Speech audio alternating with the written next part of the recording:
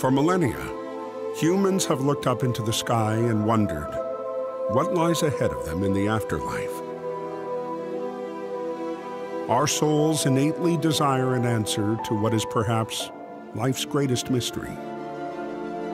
That which awaits us when we walk through the door into the world beyond.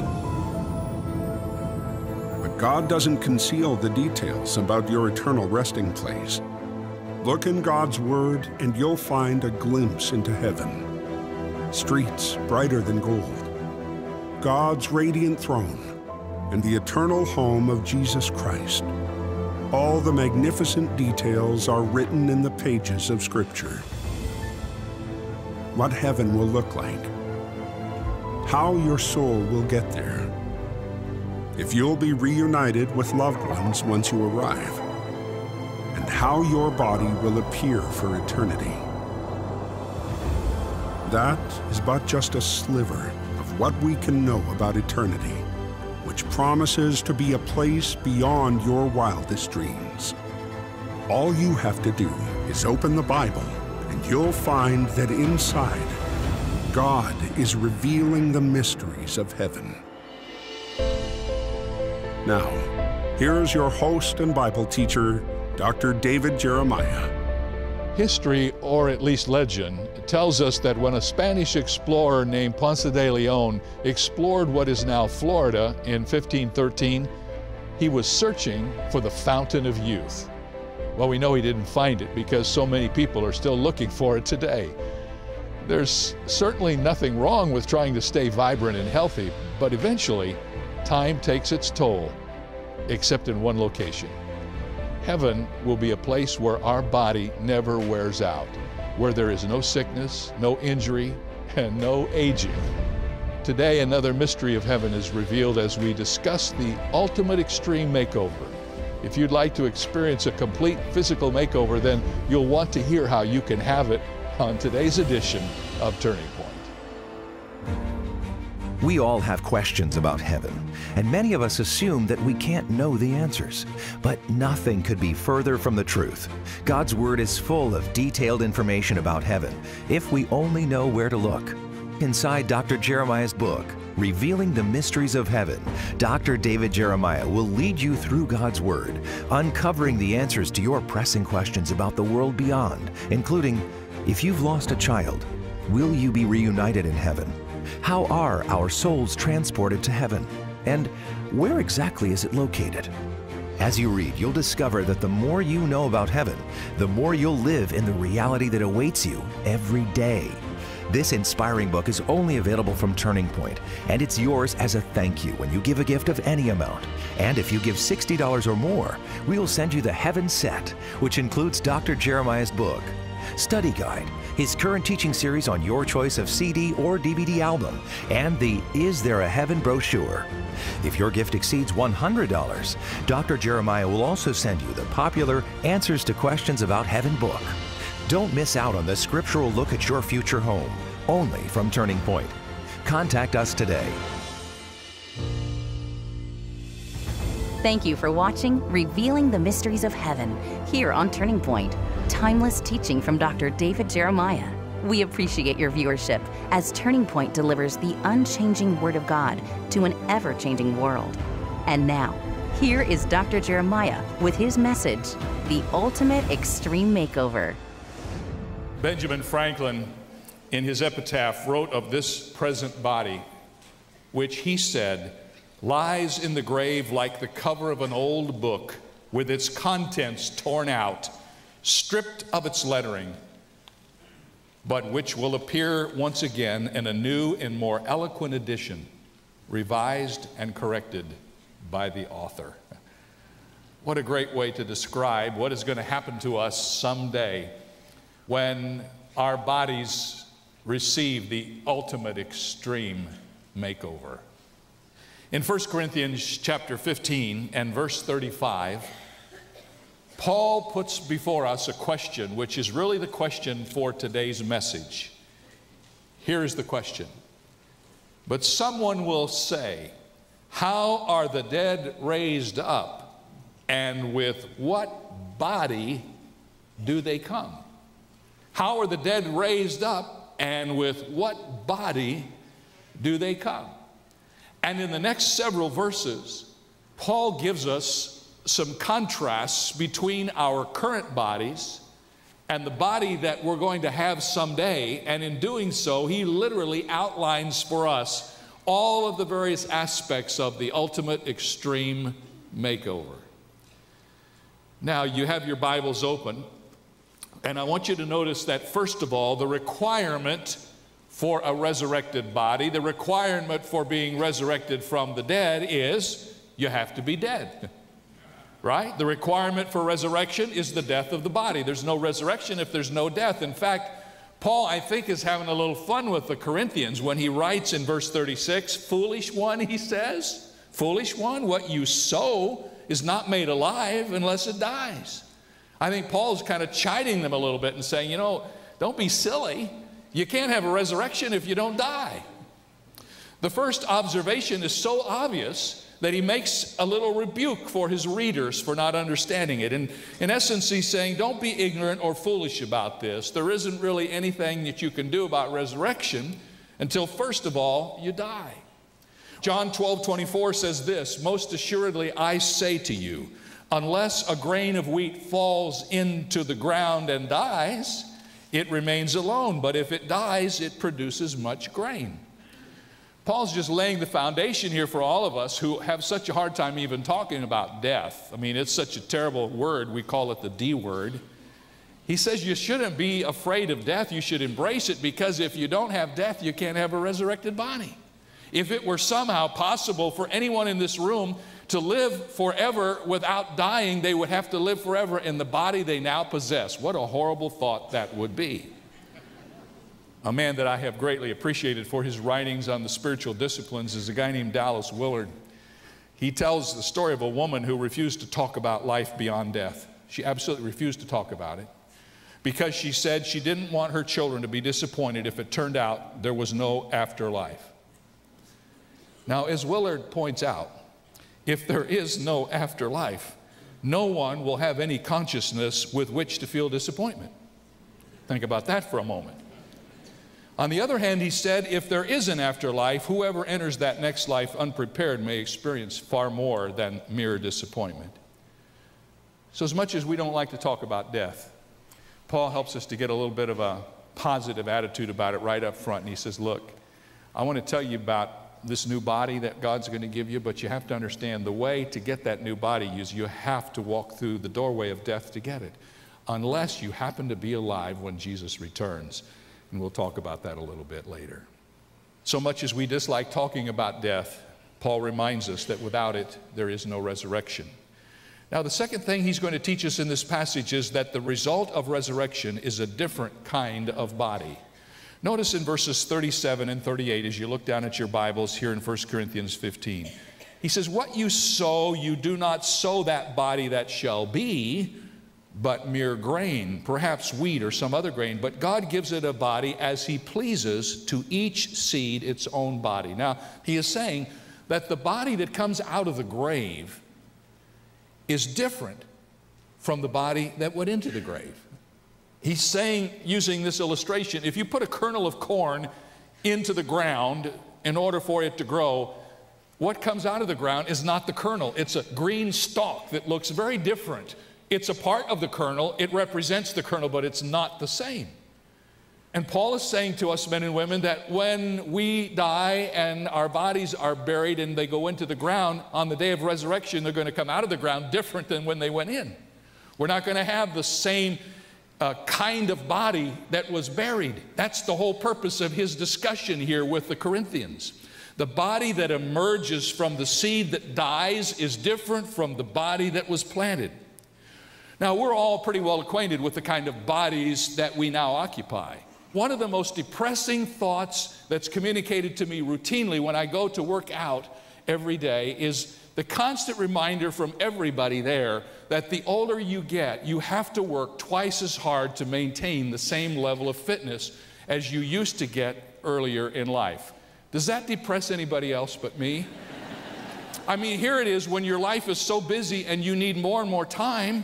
you got to take more and more of that time just to stay even, just so you don't fall behind. And you know, we're all into that to some degree, and relatively we should be, because this is the temple which God has given us and we're supposed to take care of it. But how many will agree that taking care of this temple is getting to be a full-time job? Can I get a witness? Well, the apostle is going to give us some encouragement here in a broad outline in 1 Corinthians that answers the very question that he poses. What kind of body shall we have? He describes 4 different qualities of our resurrection body, and he contrasts it with the body we currently have. So notice letter A, our new bodies will be indestructible. Our new bodies will be indestructible. Verse 42 says it this way, so is the resurrection of the dead. The body is sown, and when you see the word sown here, it means buried. The body is buried in corruption. It is raised in incorruption. The body is buried in corruption. It is raised in incorruption. Now, friends, there's only been one body in the history of the universe, in the history of time as we know it. There's only been one body that has not been subject to corruption, and that was the body of the Lord Jesus. The psalmist in Psalm 16:10 said, you will not leave my soul in Sheol, nor will you allow your Holy One to see corruption. There's only been one body that did not see corruption. Jesus was buried, but on the 3rd day, he came out of the grave. His body had not seen corruption. The first thing that Paul teaches us about our new bodies, and this ought to really encourage us all, the first thing he teaches us is that it is not like our old body. Our present bodies wear out.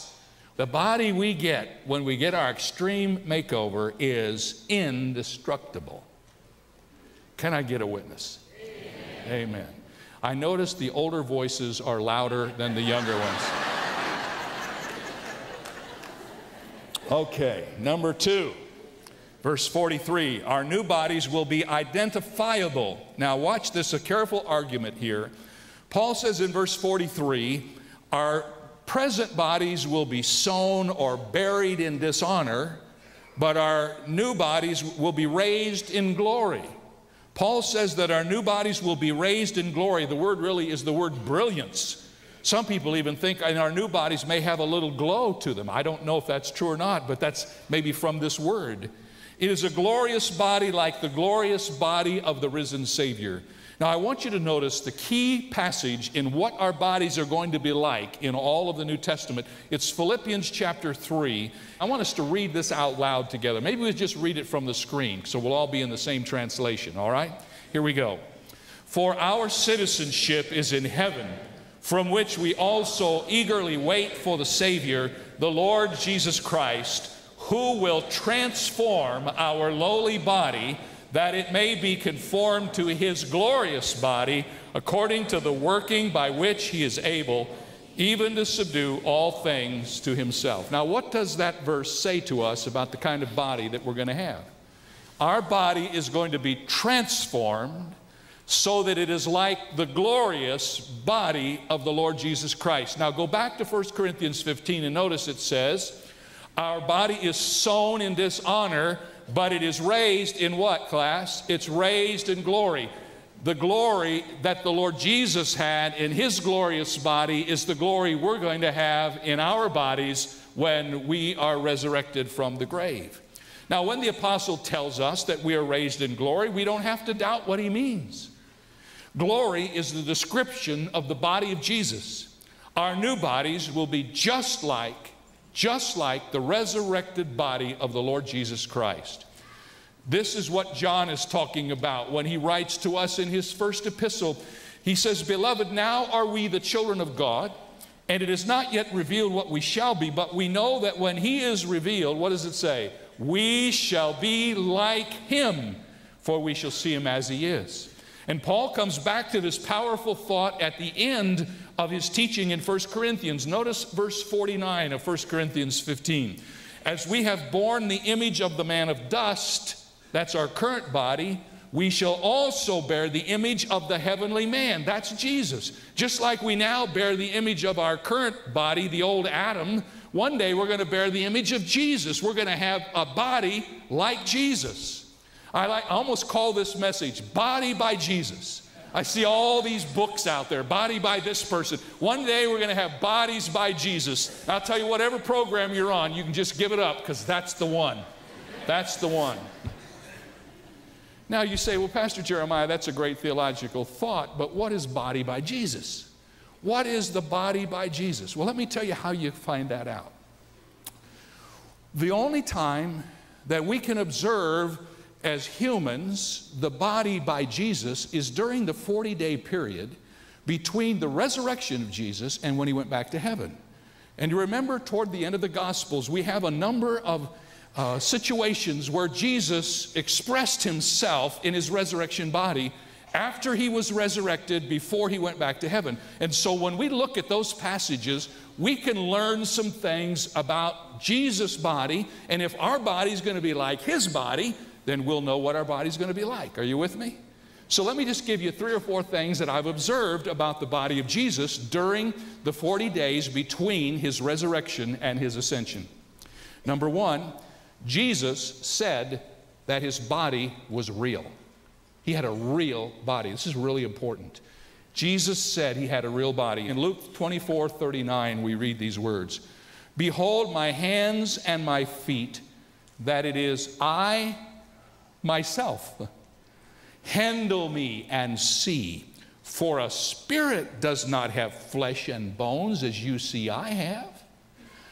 What I want you to know right now is you're not going to have some spirit body that floats around forever. Jesus said you're going to have a real body. Did you hear what he said? He said, handle me. My body is real. And a spirit body is an oxymoron. There isn't such a thing. If you have a body, it's not spirit. And if you're in the spirit, you're not in the body. Jesus' body was real. And when we get to heaven, we're going to have real bodies. Real transformed bodies like the body of the Lord Jesus when he was resurrected from the grave. Jesus said his body was real. Notice number 2. This will greatly encourage many of you. Jesus ate on 2 occasions. I don't know if any questions have been asked me more is, are we going to eat in heaven? And so the thought when you get to heaven, well, we won't eat. Eating is not just to keep your body alive, but it's a pleasurable experience. Can I get a witness? And some of you are already, your mouths are starting to salivate, thinking about what you're going to have for dinner. I mean, I know. But I want you to notice some things. Here again, this is Jesus in his resurrection body. Luke chapter 24, verses 42 and 43. So they gave Jesus a piece of broiled fish and some honeycomb, and he took it and he ate it in their presence. John 21:12 and 13, Jesus said to them, "Come and eat breakfast." Yet none of the disciples dared ask him, "Who are you?" knowing that it was the Lord. Jesus then came and took the bread and gave it to them, and likewise the fish. And the assumption is that he ate breakfast with his disciples. All right, so we're going to have a real body. We're going to be able to eat. Notice the 3rd thing. Jesus told Thomas to touch his body. Notice verse 27 of John 20. Then he said to Thomas, "Reach your finger here and look at my hands, and reach your hand here and put it in my side. Do not be unbelieving, but believing." Once again, I want to remind you that our bodies, after the extreme makeover, are going to be real bodies, like our current bodies, only totally renovated, resurrected, made over. We'll be able to eat. We will have the sense of touch. We know that from this experience. Jesus told Mary not to hold on to him. Do you remember that experience? That happened in that period of time. John 20, verse 17, Jesus said to her, "Do not cling to me, for I have not yet ascended to my Father." You can't cling to something that's not touchable. Jesus told Mary, "Don't hold on to my body because I haven't yet ascended to the Father." So people are always asking me, in my new body, will people know me and will I know others? Jesus in his resurrection body was real. His disciples knew who he was. Listen to this. They knew that this Jesus who was with them after his death and resurrection was the very same Jesus they had known before his death. They knew this so deeply in their hearts that they all went to their death proclaiming the reality of his resurrection and that he came out of the grave, the same Jesus who had gone into the grave, but in his resurrection body. He was the real Jesus, the same Jesus who they knew before and they knew now. And that's the way it'll be for you. When you get to heaven, you're going to know all the people that you met down here, and they're going to know you. It is unthinkable to me that in heaven we will know less than we do here. 1 Corinthians 13:12 says this, "For now we see in a mirror dimly, but then face to face. Now I know in part, but then I shall know, even as I am known." We will have a greater sense of recognition in heaven than we've ever had here on this earth. Well, our new bodies will be indestructible. Our new bodies will be identifiable. Our new bodies, thirdly, will be incredible. And I mean that, incredible. Verse 43b says, "We will be sown in weakness. We will be raised in power." We will be buried in weakness. Isn't that true? When a body's buried, it's without any strength, without any power. But when we come out of the grave, it will be in power. In our current bodies, we are limited in our ability to sustain effort for very long. Isn't that true? It gets harder and harder as we get older and older. We work hard for a few hours and we're exhausted. But in our new bodies, we will have capacities and abilities without any limitation. Nothing will be outside the scope of the possibility for us in our new body. On one occasion, listen to this, on one occasion, Jesus actually entered a room without going through the door. He just appeared in the midst of his disciples. John 20, verse 19 says, "The same day at evening, being the first day of the week, when the doors were shut where the disciples were assembled, for fear of the Jews, Jesus came and stood in their midst and said to them, 'Peace be with you.'" In Jesus' resurrection body, he surmounted the limitations of this life. Earth had no power to stop him, and our bodies are going to be the same. Finally, our bodies will not only be indestructible and identifiable and incredible, but notice the fourth thing Paul says in verse 44, our new bodies will be infinite. It is buried a natural body. It is raised a spiritual body. There is a natural body and there is a spiritual body.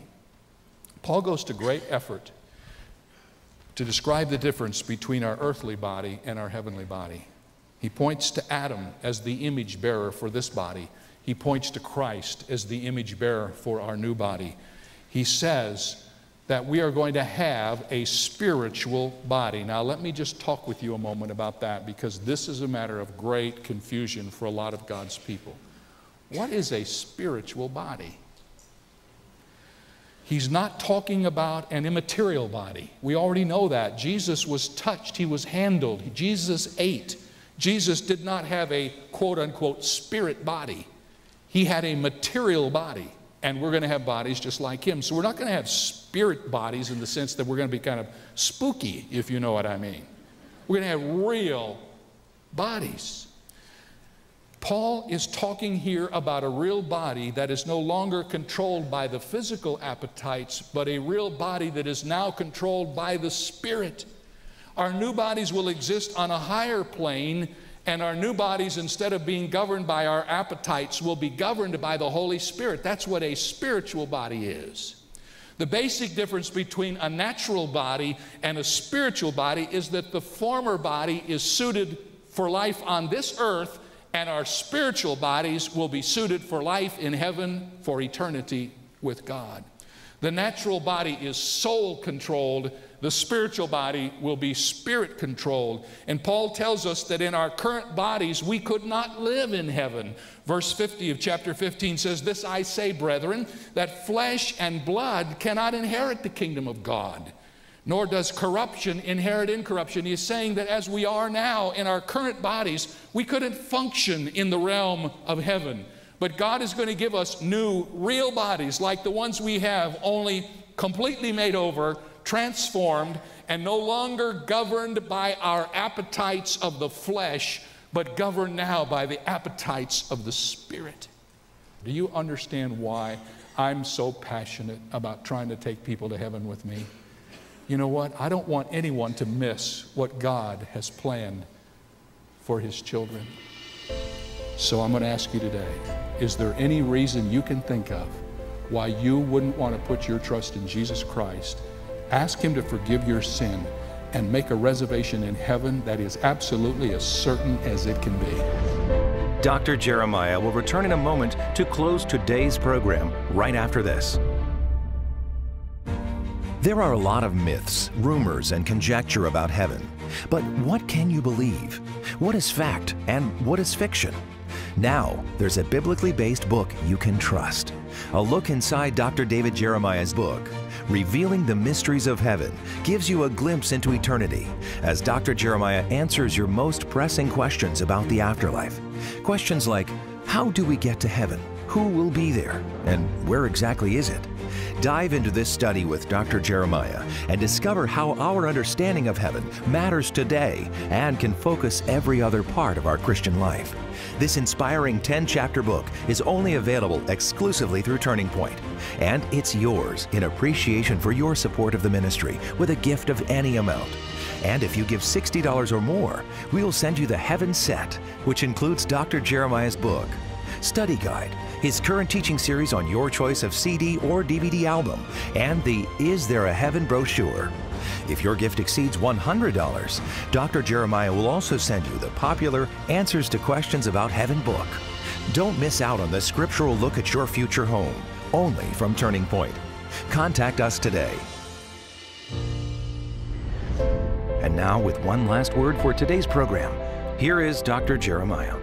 Years of playing basketball as a younger man took its toll on my knees.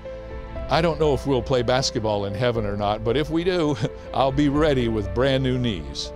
I hope you're living with the expectation of receiving a perfect body in heaven as well. The only way to get to heaven and experience our ultimate makeover is to trust in Jesus Christ for the forgiveness of our sins. If you'll allow me, I'd like to send you 2 resources that explain more about how to know Christ now and for eternity. One is a booklet called Your Greatest Turning Point, and the other is our monthly devotional magazine called Turning Points. Both of these can be yours free of charge if you will contact us here at Turning Point today. In addition to these free study resources, nothing is as profound as the Word of God.